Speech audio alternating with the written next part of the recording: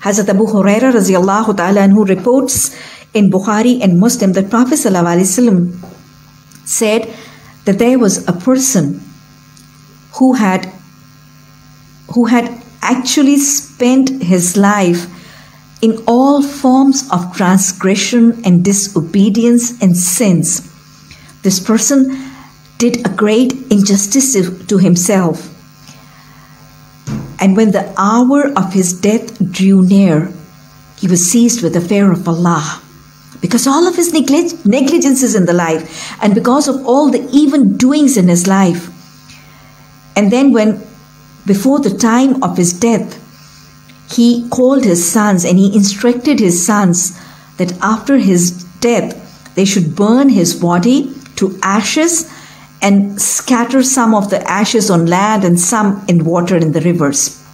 So when he died, his sons obeyed what he had asked them to do, and they burned his dead body down to ashes, and they actually blew some of the ashes in the air and then put some of the ashes in a river. And by Allah, what happened then?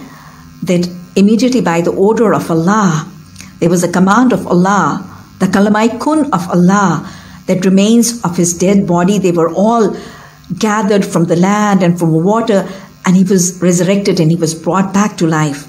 And then Allah Azza wa Jal asked him, why did you do that?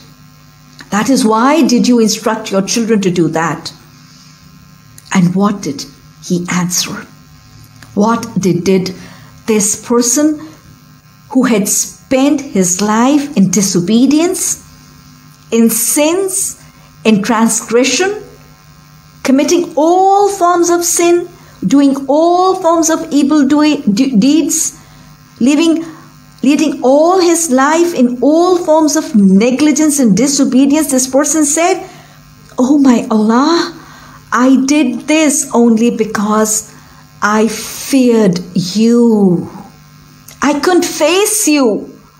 How could I face you with spending all these forms of life? This fear of Allah. Prophet ﷺ said, Allah pardoned him, and he was made to enter into Jannah. So this is the merit. This is the excellence of the feeling of fear of Allah.